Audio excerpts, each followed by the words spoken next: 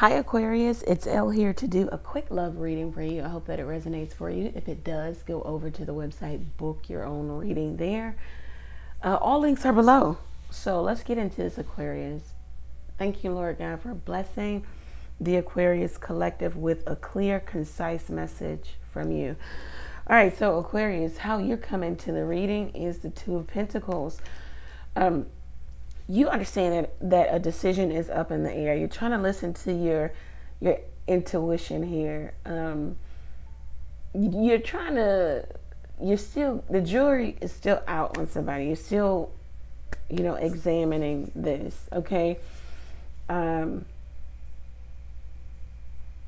It says, being aware, even while you're in constant motion, even while things are going on around you, even while you feel like you're being juggled or there's something else behind the scenes, you're still aware of it.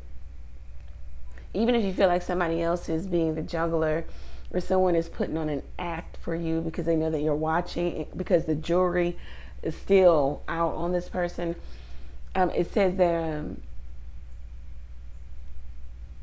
you'll still have insight, awareness, intuition, or listen to your intuition. And that's what you're doing because you know that a decision is yet to be made about this person, or a decision is yet to be made in terms of, are you going to engage, or is this person going to re-engage with you? How your person's coming to the reading is the Magician. So they understand that, okay, they have an idea of what they're doing or what they need to say or what they don't need to say here. It seems as if there's a lot of games and manipulation here.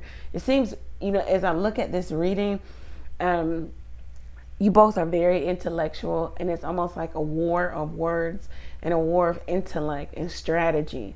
If I say this, if they say this, then I should say that. If they say nothing, then I'll say nothing. If they do nothing, I'll do nothing.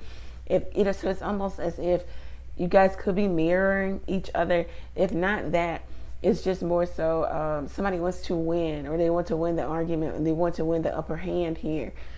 Because it looks like you guys are not communicating, or it's very little communication. It's communication that goes nowhere, it gets nowhere. Your person, as the Magician, a very powerful man, says the Magician card. This is a very persuasive person too. They say the right things. They know what to say, when to say them. They know how to manipulate using language, words. The Magician governs language. This could be like a salesman. This is somebody who's really good, really charming. They know how to bring about what it is they want by way of using their words. So I don't know. It really looks like a war of words. You hear the words. You're listening, but you're also trying to be aware of their actions at the same time. You're trying to make sure that the actions match up with the words.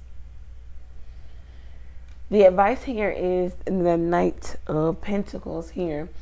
So the advice is for you to stay steady, okay, constant, consistent, persistent. Be like a bulldog. Leave no stone unturned, no task undone here. No question unasked. It says that a guardian angel could be resting in the midst of this relationship too. You got some of the same cards as Cancer. Some of you could be dealing, you got 3 cards like Cancer.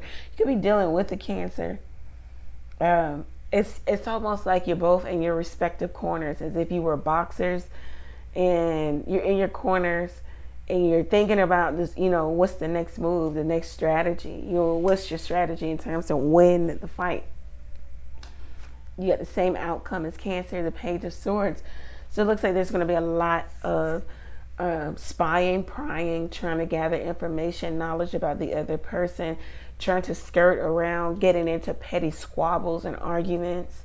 The Page of Swords talks about a connection, a love connection, being very cerebral, that word, very intellectual, very mentally motivated. Like you guys have to, someone feels like you're smart, you feel like the other person is smart. So it's like a war of intellect, a war of words here. I don't know.